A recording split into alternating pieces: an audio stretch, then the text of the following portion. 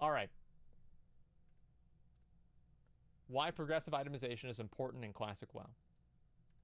Hey, what's up, guys? It's Tips, and I'm back with some more Asmongold stream content for you.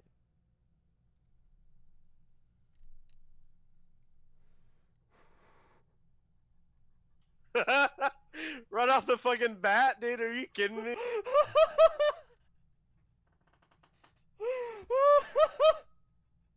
Thanks, Tips. Really appreciate it, man.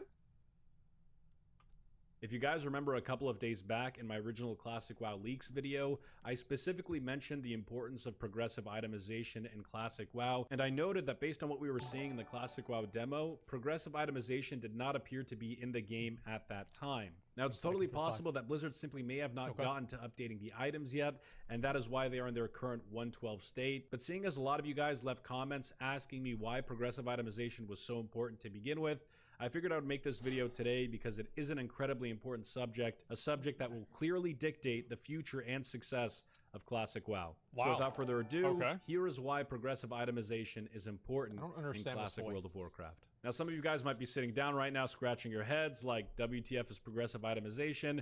If I were to put it bluntly in a simple sentence, I would say that progressive itemization is the replication of the original vanilla World of Warcraft patch cycle with regards to item stats, attributes, and rollout. Essentially what this means is that items would be released and or changed as they were back in vanilla. Stats would change. Now, again, for a lot of you guys who didn't play back in the day or don't really know too much about vanilla WoW, some of the items that were made available at the game's launch changed over time. Some of them had stats changed, some items were completely overhauled, and some items were just added to pre-existing boss loot tables. These items were changed and or added to serve as a catch-up mechanic for a lot of the players that were coming in at like AQ patch and beyond that wanted to catch up and actually play current content. They were never intended to be in the game at the start of vanilla WoW. But let me give you some specific examples because I know this topic is a little bit difficult to understand without knowing exactly what we're talking about.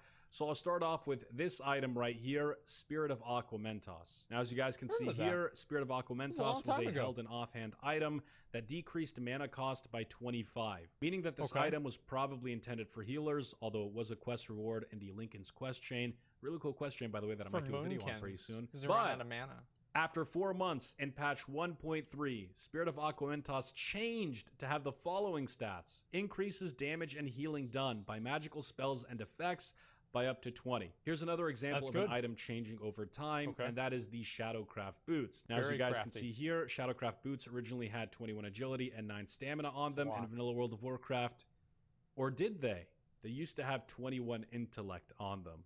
And a little bit strange, I'm sure a lot of you guys associate Shadowcraft Boots to rogues or the rogue dungeon set, which is technically true, although the dungeon sets back in the day weren't necessarily class specific. But as you guys can see, going from 21 intellect to 21 agility changes things drastically.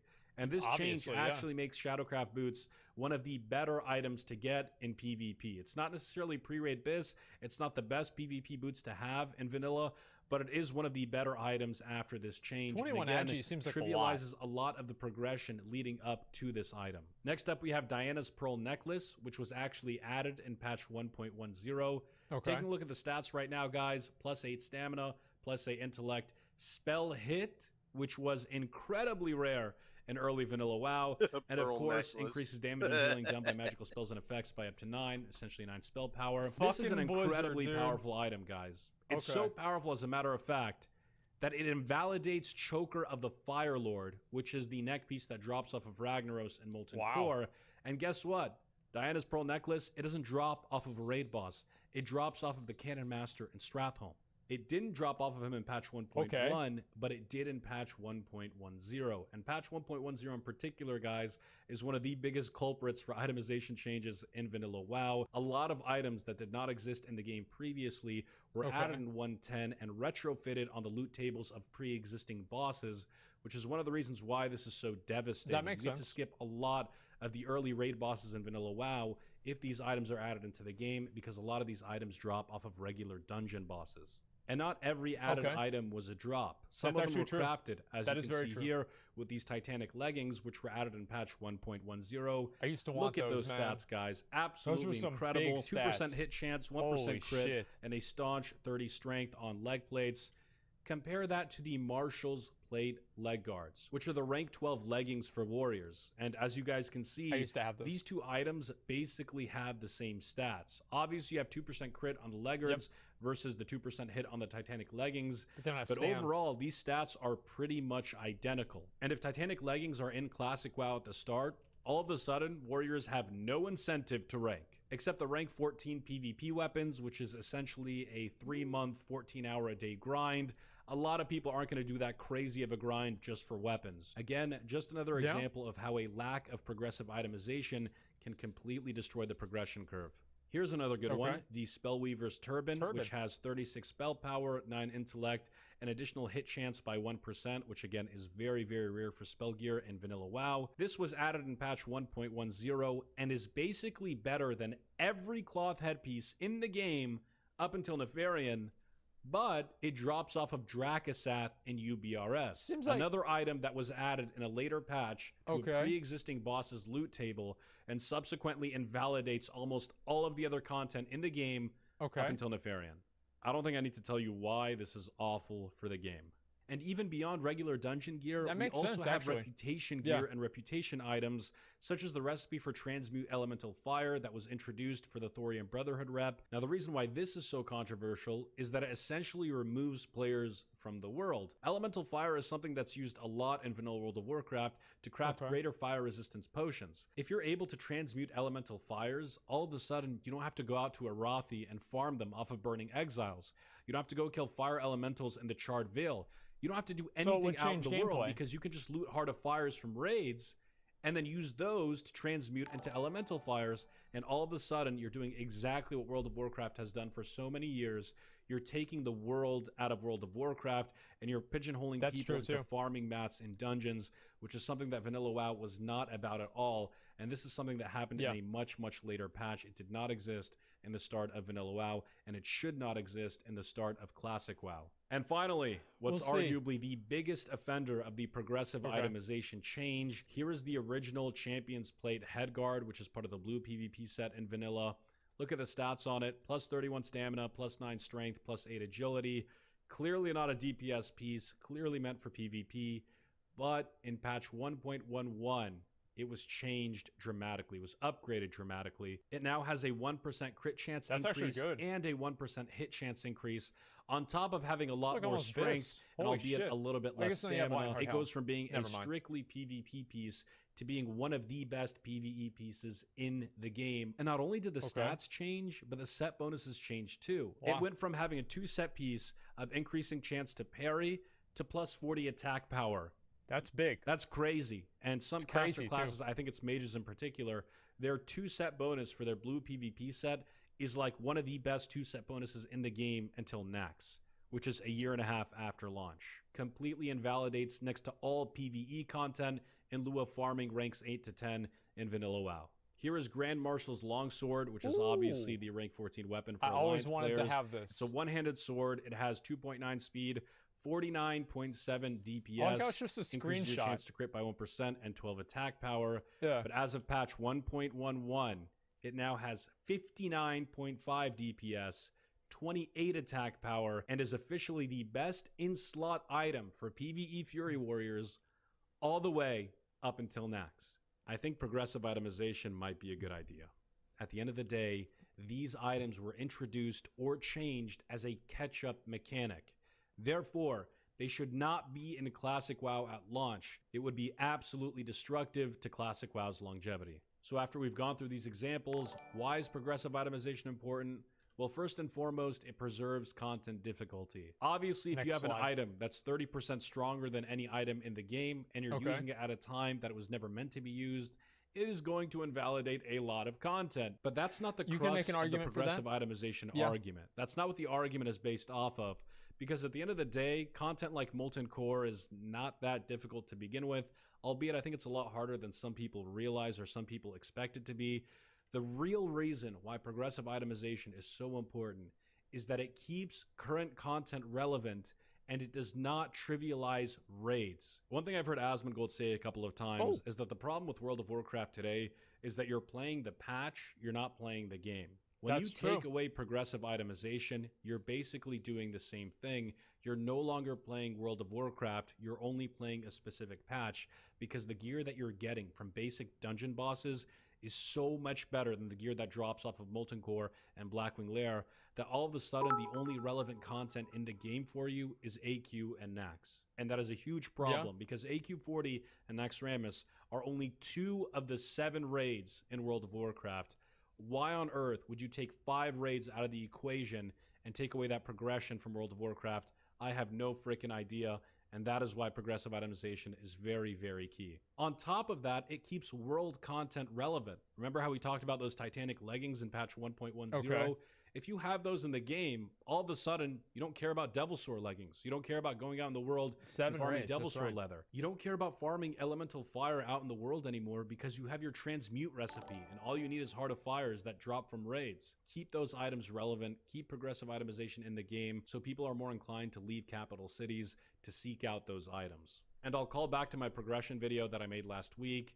Progressive itemization in Classic WoW will help maintain a smooth endgame progression curve and keep a player's progression sequence linear. And we talked about how important that was in that other video. You guys can check it out after this one. I don't want to get into it too much. But at the end of the day, a solid, smooth, linear progression curve is very, very important. That is very in important. RPGs, He's right. and it should definitely exist in Classic WoW. But in conclusion, progressive itemization is incredibly important in Classic, as it preserves content difficulty, maintains a smooth endgame progression sequence, and allows the game to be experienced as it was back in 2004 to 2006. But guys, at the end of the day, I'm just one lonely neckbeard out here. What do you guys think about all this? I want to hear your opinions on progressive itemization in Classic WoW. Let me know in the comments section below. I'd love to check out your opinions, and I'll bring up the interesting ones on stream. I did last time. I think it's really, really fun to talk about this stuff. But thank you for watching the video, guys. And if you liked what you saw, sub it up and stick around, because we got more coming. And for more Classic WoW content, news, and updates, you can follow me on the social media listed right there on the screen. But aside from that, have a wonderful day, fellas. See you guys on Twitch. And as always, tips out, baby. All right. So I mean, he's completely right. There's no there's no fucking debate. He's completely right. If these items are put into the game, they will ruin the progression. We need the old items, the ones with fucking agility and spirit on strength gear. That's what we fucking need, bro. Trust me. It does seem like it's bad that you have a necklace like that that's better than something that you can get from Ragnaros. Okay, like, I mean, that does seem stupid. And what he's saying is that basically these items that were added later on in the game were meant to kind of allow people to not really have to spend as much time in Molten Core because they had other alternatives. So if these items were put in the game whenever the game came out, then it would make some content DOA. Dead on arrival. So like an example of this is this necklace right here, right? So you get the necklace from Stratholme, it's level 56, then you don't have a reason to go kill Ragnaros, or the reason that you have is more diminished because there's a necklace that for some reason is even better than the one that you get from Rag. So like the progressive itemization, I've always thought personally that I don't think Blizzard is going to do this, right? Now, is that a bad decision? I'll be honest, I think this video has kind of made me change my mind on it, because I didn't play Classic, or I don't play like private servers, right? And I don't understand like, you know, all the ins and outs about it, etc. I haven't seen these items just side by side and seen what a massive difference it is. And Achievement Goes Travel, I don't know. So like this turban right here, better than everything up to Nefarian, but drops off of Dracasath and UBRS. Yeah, these are actually really, really fucking good. So I don't know like really what to say about it, man. Like, do you think that Blizzard is gonna do it with progressive itemization though? Because that's like the big question. Like, is this even possible to expect to happen? I really prefer. Go ahead. I mean, isn't the patch coming out? They're coming out with 1.12. Yeah, it is 1.12. And these items were added in 1.10. Yeah, they were. Yeah, I think they were added like, yeah, before 1.12.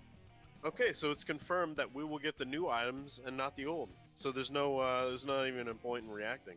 So they just fucked up the classic just now. I don't Yeah, really classic's fucked up. There's no point in playing. There's no fucking point at all. I mean, do you really think that, dude? Like, If these items come out, yes, I think. it's only a few things, man. It's not like every single like class has like a full set of these items that invalidate all tier 2 gear. You know what happened? What? You lost your balls. You know why? When Classic was first announced, Okay. you were fucking no fucking changes. You were up here on stream every fucking day. No changes, boys. That's no right. changes. Can we That's get a right. hashtag? No changes in the chat. No changes. And then slowly but surely, change the graphics. I mean, I mean, come I was on. completely against Little that. What do you mean? Little change to the patch. I mean, come on. It's just that. I Now it's never just a said. little I little never said change to the- this. I feel like I'm reading another Reddit post. Little change to the gear. It's just the updated gear. It's not a big deal. Stop. That's completely different. And I made that distinction whenever I originally talked about it. I said the changes that occurred within Classic WoW, right, within the life cycle of Classic WoW, from 2004 to 2006, were absolutely on the table to be discussed and how they would be rolled out. Anything that did not happen in Classic WoW, like Group Finder, Transmog, etc., was off the table to me. Do you remember that? Yeah,